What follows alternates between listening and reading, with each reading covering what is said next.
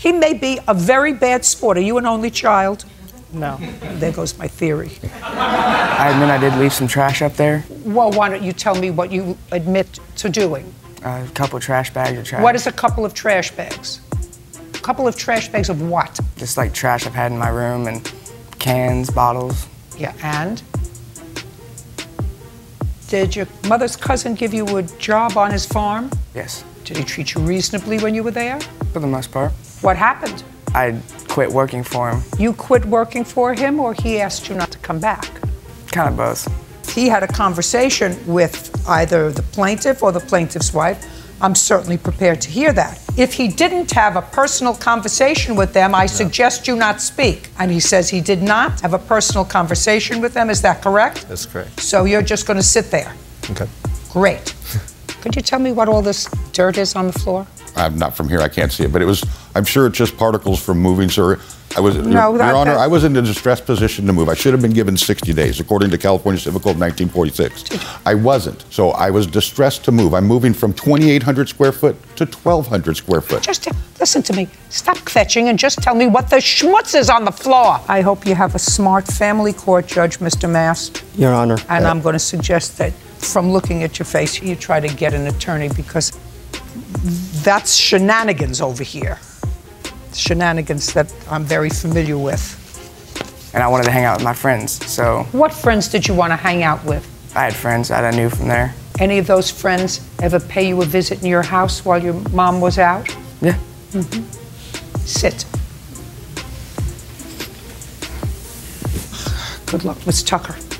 Really, good luck. So tell me what happened after he was being a little too aggressive. Tell me what you did or said to him. I warned him. I said, could you please, can we calm down? Like, it's not that serious. It's just a pickup game. Just a simple 5-on-5. Once this is done, it's over. We're not playing for any money. It's nothing serious, so there's no need to be. Is that what you said to him, or is that what you were thinking? I said it to him, Your Honor. Just that way? No, I don't. No, I want you to tell me exactly what you said to him. I'm a big girl. I've heard everything. Yeah, I see the photos. Photos, please. Yes. In the carpet is a giant which has been burned along with a swastika. I actually have the glasses so that I can see myself. All right. Mr. Schaefer says he offered you alternatives. He had no control over the breakdown. You don't get your money back. That's your defense? Well, that's correct. We offered Just a second. That's your defense. You offered absolutely. an alternative. Listen to me. We offered an This alternative. requires a yes or a no.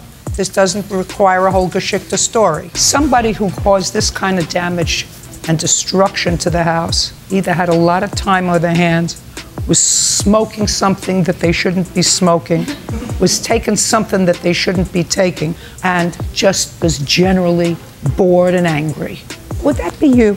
No. No. I think it was you. Yes, sirree, I do. She went through the police and lawyers. Don't listen to me.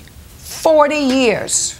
Yes, ma'am. I know all about the kinship foster process. I know all about the adoption process. When your aunt adopts in your mind, and of course your aunt has been told, she will continue to get the same money she's receiving as a foster parent. Is that right?